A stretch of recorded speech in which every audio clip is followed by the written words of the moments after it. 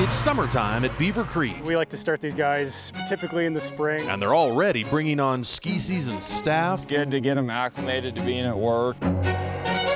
With 4 legs and a lot of fur. So good luck with that. Meet Toby Harrison and his new partner. This is Ruby.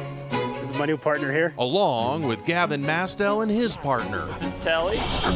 2 energetic dogs. Lots of energy. Telly, come here. That are working hard to be ski patrol pups. Doing basic obedience training. And the next, Beaver Creek avalanche rescue dogs. Getting her to, kind of chase after somebody with her toy and go hide. It's a big responsibility for little pups.